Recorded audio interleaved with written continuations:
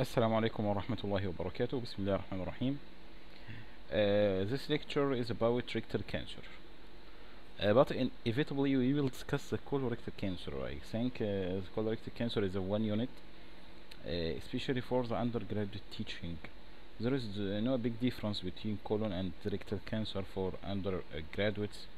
For postgraduates, we may talk about the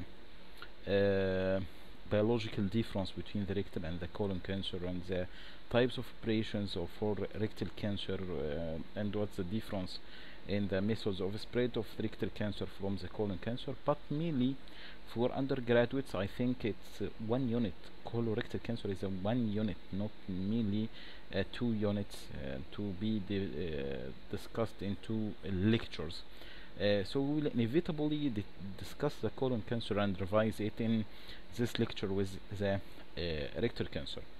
At first we must discuss some of the epidemiology of the colorectal cancer. Colorectal cancer have a very wide distribution in the western countries, maybe due to the westernized life, like fast foods and other causes of the colorectal cancer, as we will discuss it inshallah. But colorectal cancer mainly in the western countries have a wide distribution.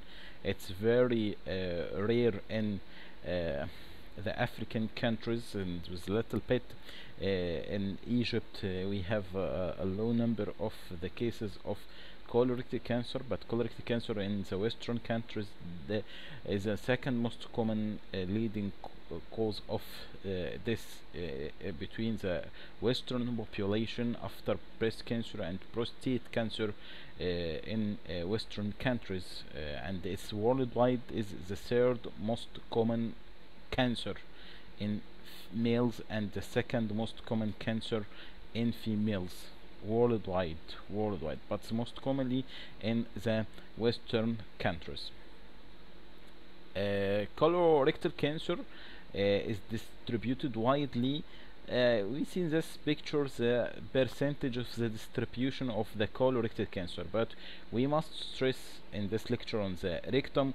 We have the highest percent of colorectal cancer in the rectum and the rectosigmoid junction and the sigmoid. So by the way, the sigmoid and rectosigmoid junction and the rectum is the most common sites of the cancer in the colon in general, even in the GIT in general. The most common cause or most common GIT cancer is colon cancer, and the sigmoid and rectum are the most common sites of the GIT cancer. They represent about 50% of cases of colorectal cancer present in the sigmoid and the rectum, and there is a little bit difference between males and the females distribution, especially in UK. But by the way, the sigmoid and the rectum are the most common site of the colorectal cancer and the most common site of cancer in the GIT in general. The rectum have a distribution by itself. So in the upper part of the rectum, 35% of cancers occur in the upper part of the rectum. In this part is wide part, the ampulla of the rectum, then 30% in the middle rectum and 30% in the lower rectum. The distribution in the rectum, the upper 1/3 is 35, the middle 1/3 is 30, and the lower 1/3 is 30 and 5% in the whole rectum. So this is a distribution of the colorectal cancer. What's the risk factors and what are the causes? Mainly what the causes of the cancer rectum. We have a modifiable risk factors and non-modifiable risk factors. What's the meaning of modifiable risk factors? Modifiable risk factors is the factors that can the patient modify it to prevent the presence of cancer rectum, like overweight and obesity, one of the most common causes of cancer, even by the way, colorectal cancer. So bariatric operations and losing weight is protective against cancer. Alcoholism, one of the common causes of cancers in general, and colorectal cancer is alcoholism and smoking. Red meat and processed meat like burgers, sausages, processed meat have 10% to 20% susceptibility of occurrence of colorectal cancer. So red meat and processed meat, processed meat like burger sauces, which lead to 20% of cases to colorectal cancers. Low fruits diet and vegetables and intake of fibers. Lack intake of fibers leading to increased incidence of colorectal cancer. The patient can modify these factors, can lose his weight, and can leave alcoholism and smoking, and even decrease the consumption of red meat and the processed meat, and increase the fiber in diet. These modifiable risk factors can decrease the incidence of colorectal cancer. And so what I mean by westernized life, westernized life, the alcoholism, smoking, processed meat, fast foods, and low fruits diet, this is a western style. And this western style is become globalized. Globalization leading to this style, this western style, is the normal life of a lot of nations. So the incidence of colorectal cancer increase by the way in the next years. Non-modifiable risk factors which we can't control, like the age. Everyone above the age of 50 years has a susceptibility to have rectal cancer or colon cancer. Both the family history of the father and or the brother or the sister or a mother have a history of colorectal cancer. This increases the risk of colorectal cancer of the sons and or brothers or sisters. So both the family history is important to colorectal cancer, and we will discuss this point because genetics have play a critical role in colorectal cancer. Colorectal polyps is the precancerous lesion of the cancer colon. The polyps change to cancer in a cascade which is known by the Ferguson model. We will see it now. Polyps in general, most commonly adenomatous polyps, Lynch syndrome, which also a positive family history, and lastly the inflammatory bowel diseases. As we know, the ulcerative colitis is a common disease in the colon and rectum, especially in Western countries. Patients with long-standing ulcerative colitis, more than 15 years or 20 years, have a high incidence of colorectal cancer. This is not non-modifiable risk factors. The patient can't control these factors, but the patient can control alcoholism, smoking, processed meat, and increase vegetable and lose his weight. So this is a modifiable risk factors. In non-modifiable risk factors, the age of the patient, polyps, inflammatory bowel diseases, and positive family history. Colorectal cancer, we must discuss the polyps. So the adenomatous polyps are the precancerous lesions of the colorectal cancer. This is the normal mucosa of the colon, normal mucosa in every population. A gene is called ABC gene, adenomatous polyposis coli gene, leading to formation of an apparent crypt focus, abnormal mucosa, only abnormal, apparent mucosa, abnormal mucosa. This abnormal mucosa will enlarge and form an early adenoma polyp in the colon, which is benign, by a gene which is called KRAS gene, and this adenoma is enlarged, forming a late adenoma, and a gene coming to is called P53 gene transfer this late adenoma, large adenoma, into invasive cancer This is called Ferron and Volgenstein model of adenocarcinoma sequence. Normal mucosa changed to cancer by this cascade, and we know all the genes which control this process. This genes leading to positive family history of colorectal cancer.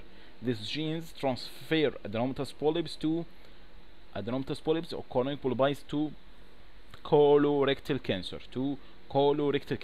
So we must remember that the polyps is the precursors, the first signs signs of colorectal cancer. So the surveillance programs, screening programs for colorectal cancer in the Western countries started many years ago. They screen all patients above 50 years old for presence of colonic polyps. These colonic polyps, the early lesions, are benign. So we can remove this benign polyp, preventing it to reach to colon cancer. So do screening programs. Any patient above 50 years must do colonoscopy as a screening for colorectal cancer in the Western countries to prevent the invasive carcinoma. This is the idea of the screening programs for colorectal cancer. So what's the causes of cancer rectum? The risk factors, we have modifiable and non-modifiable risk factors: obesity, alcoholism, smoking, excessive and processed meat, low fiber diet, and the precancerous lesion, which is the main cause of cancer rectum, is colorectal polyps. We see how the polyp is changed to cancer. What's the macroscopic picture of colorectal cancer? We have many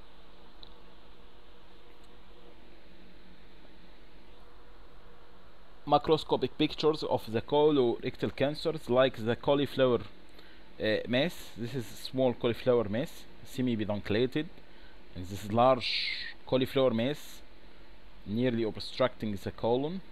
This is nearly obstructing the colon mass protruding from the colon. This is mass with ulcer, raised everted edges, indurated base. يبقى mass with ulcer. يبقى we first cauliflower mass. This is ulcerative mass which has raised everted edges, indurated base, necrotic floor, bleed easy on touch by colonoscopy. This is another ulcer, raised everted edges, indurated base, necrotic floors, is necrosis, whitish color, ulcers.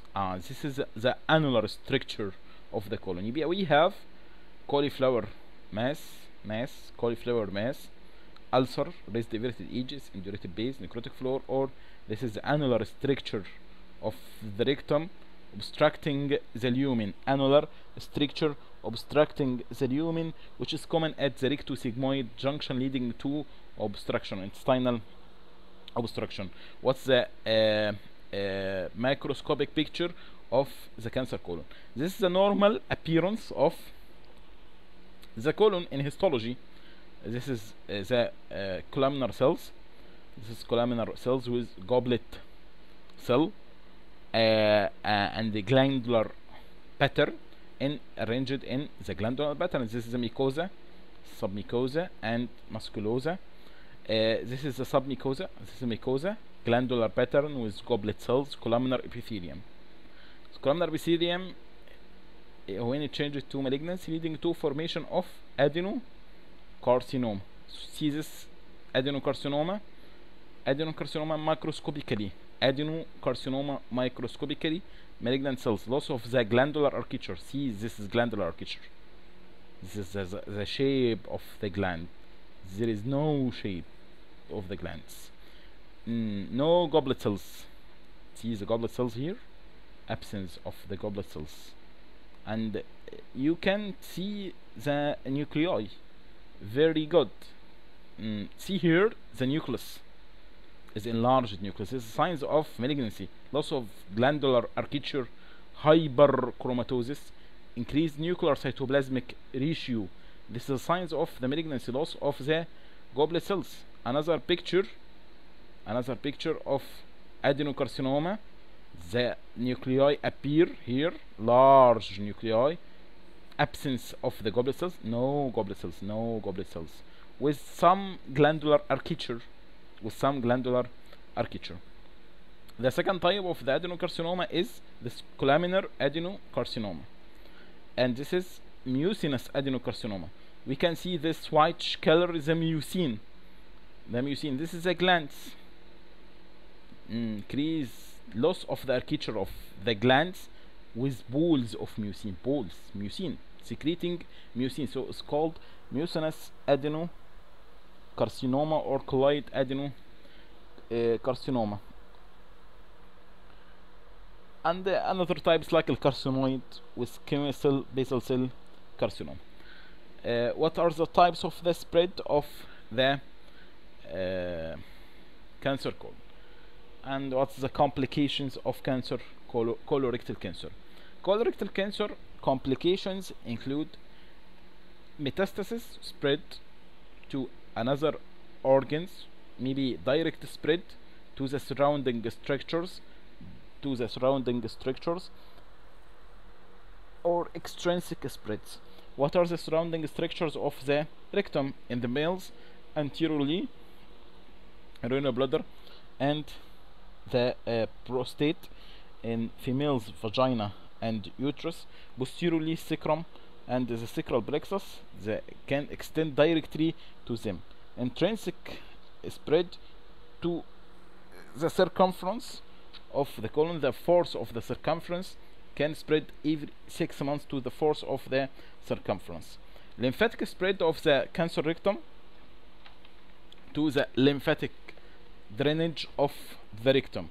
The upper zone is reaching to the main pathway to the inferior mesenteric lymph nodes, and lateral extension to the internal iliac lymph nodes, and downward extension to the anal canal, reaching to the superficial inguinal lymph nodes, lastly into para-aortic lymph nodes. يبقى lymphatic spread, mainly lymphatic spread of the upper rectum to the inferior mesenteric lymph nodes, middle lower rectum to the internal iliac lymph nodes, and if extend to the anal canal may reach to the inguinal lymph nodes. Blood spread, as we see in this picture, the malignancy is spread to the liver. This is the malignant cells in the liver, malignant foci in the liver, which is the most common site of the spread of colorectal cancer.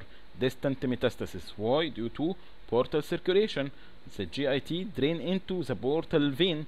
Portal vein reach to the liver, leading to metastasis in the liver, which is a common site of distant metastasis of colorectal cancer. What are the other complications rather than spread? Intestinal obstruction.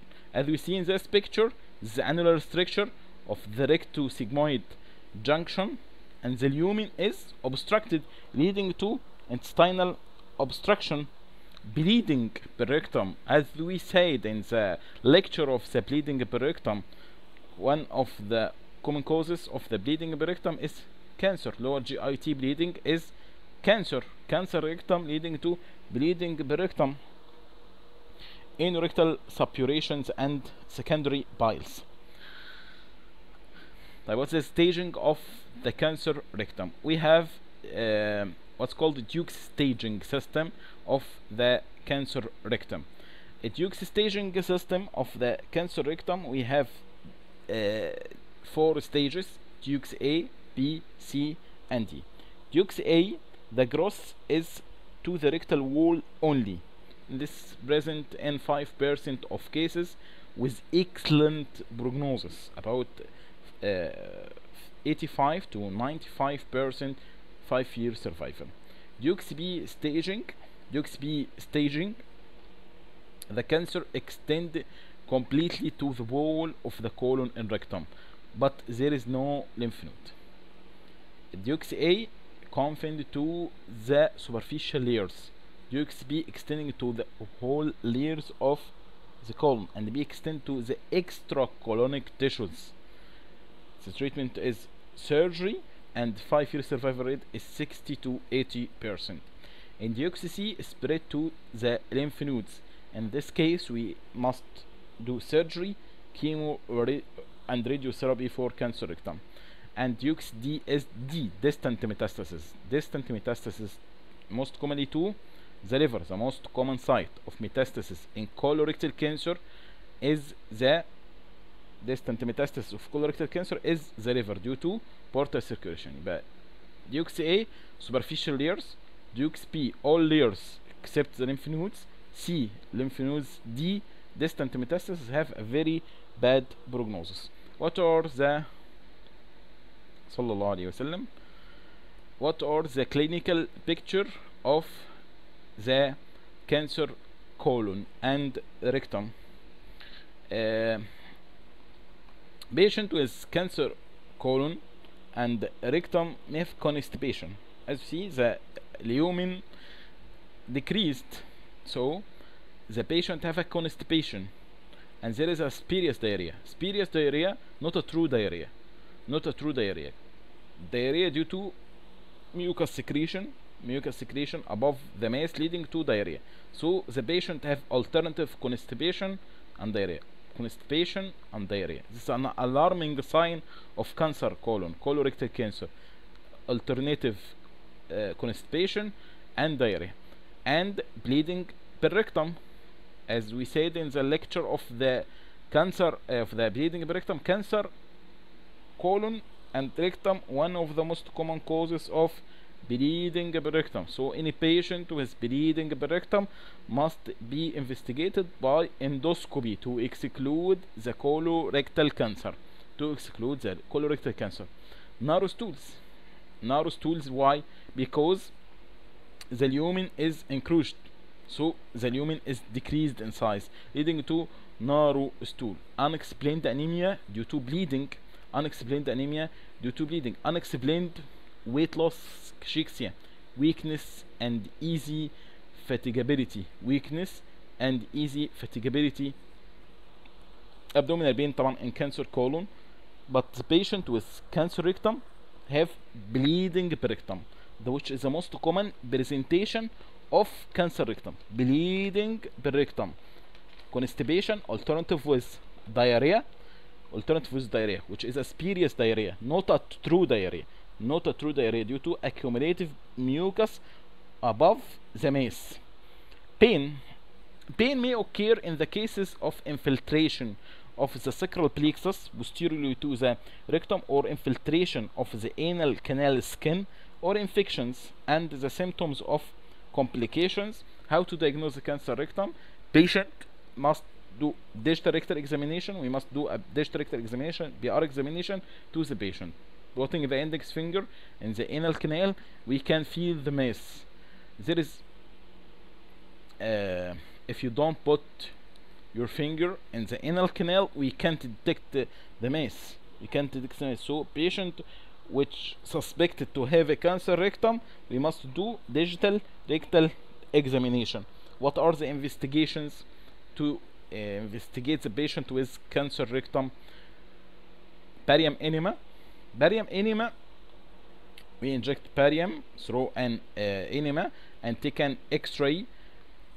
The barium enema show what's called apple core appearance in the cases of annular strictures. This is apple core after eating the apple. This is the apple core appearance in the barium enema, which is an alarming sign of cancer colon. This is another site of barium enema, regular filling defect with shouldering on both sides, apple core appearance, diagnosis cancer recto sigmoid. This is a barium enema, apple core appearance with shouldering. This is shouldering. Diagnosis is cancer recto sigmoid. This is cancer transverse colon, apple core appearance. In some cases, we can detect the cancer by CT scan. This is a mass in the cecum, cecal mass. mass in the cecum with intestinal obstruction. Cecal mass with intestinal obstruction. It's a transverse colon mass, mostly splenic fracture mass, and with metastasis to the liver by CT scan. This is called CT clonography. CT clonography is a CT scan by the aid of computer can visualize the lumen of the colon, and this is CT clonography showing a polyp by aiding of the computer, and colonoscopy detect the same polyp. This is PET scan for detection of the metastasis of the cancer colon. We have a cancer rectum, we have a mass in the rectum. This bright mass, lightened mass in the rectum, and this mass in the rectum, this is mass in the rectum, and this is the metastasis to the liver and the metastasis to the vertebrae. PET scan using 5-fluorodeoxyglucose, 18 fluorodeoxyglucose, which is uptaken by the malignant cells, and this 18 fluorodeoxyglucose is uptaken by the malignant cells and detected by the camera of the PET scan as bright appearance in the cancer rectum and metastasis to the liver, metastasis to the bone. The main investigation of colorectal cancer is colonoscopy, as we see in this pictures. Colonoscopy is the golden standard for diagnosis of colorectal cancer. Colonoscopy can see the mass, as we see in this picture, and can take a biopsy for histopathological examination to confirm the diagnosis of colorectal cancer. Again, the gold standard for diagnosing a case of cancer rectum is colonoscopy. Right. When to suspect a cancer rectum, bleeding per rectum. Bleeding per rectum equal colonoscopy to detect the cancer rectum. The most common presentation of cancer rectum is bleeding per rectum. Then constipation, alternative with diarrhea. When the patient complaining of these two items, please do colonoscopy for the patient, even if there is a local cause in the anal canal. Colonoscopy is the gold standard for diagnosis of colon and rectal cancer. It's a life-saving for the patient. Patient with bleeding per rectum equal colonoscopy. Patient with bleeding per rectum equal colonoscopy for early detection of colorectal cancer. Please do colonoscopy for every patient with bleeding per rectum. Colonoscopy for every patient with bleeding per rectum for diagnosing and excluding colorectal cancer to save the patient life. So the gold standard for diagnosing colorectal cancer is colonoscopy. In the past, we use the barium enema, apple core appearance. CT cam used. PET scan for detection of the distant metastasis. What's the treatment of colorectal cancer? In general, we will stress in rectal cancer, but we can take an idea about colon cancer. In the right colon, we do right hemicolectomy. In the hepatic fracture mass, we do what's called extended right hemicolectomy, removal of the right colon terminal ileum and the transverse colon right 2/3. In the transverse colon, transverse colectomy.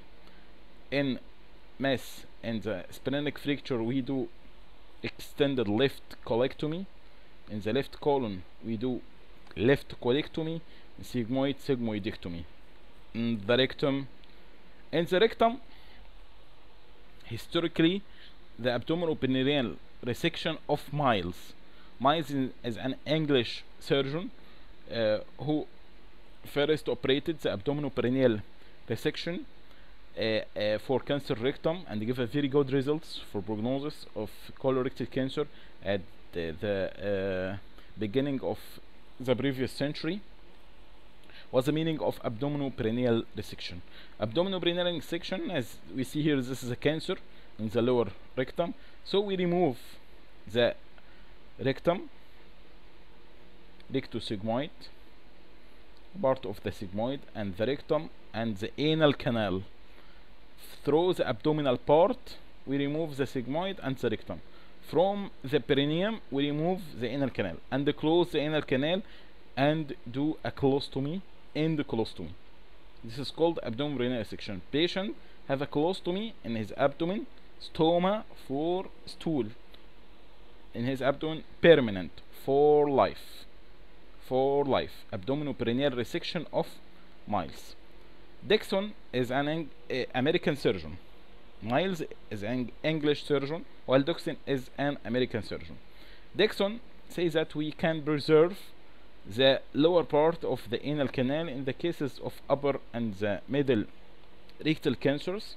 So we remove the part of sigmoid and rectum, and we leave part of the anal canal and the rectum, and then we anastomosis. Ana without, stoma without stoma, stoma without opening of the colon in the abdomen. Anastomosis, do anastomosis between the colon and the rectum. This is the colon and the anus. Coloanal anastomosis. This is called anterior resection operation. So we have for cancer rectum two main operations: abdominoperineal resection, removal of the rectum and the anal canal, and close the opening of the anal canal. Then do an end colostomy, stoma, opening of the colon in the abdominal walls, called stoma. Colostomy, colostomy. The patient defecates through this colostomy for life. This is abdominoperineal resection of Miles. Anterior resection of Dixon. Dixon is an American surgeon. Dixon says that we can remove the sigmoid, rectum, and leave a part of the anal canal and the rectum, and we do anastomosis. Do a junction between the colon and the anus, coloanal anastomosis, to avoid the stoma in the abdomen, and patient can defecate normal because the stoma has a psychological troubles to the patient. This is called anterior resection of Miles. Any patient with cancer rectum must take radiotherapy to avoid recurrence of the cancer rectum, especially before the operation. Before the operation, patient must take radiotherapy. Every patient with rectal cancer, the gold standard, golden rule, every patient with rectal cancer must take radiotherapy before the operation to avoid recurrence. This is called new adjuvant therapy. New adjuvant therapy. Every patient with cancer rectum must take radiotherapy before the operation to avoid recurrence. Then we can do the operation. If there is an lymph node metastasis, patient must take chemotherapy. So patient of cancer rectum take chemoradiotherapy plus surgery.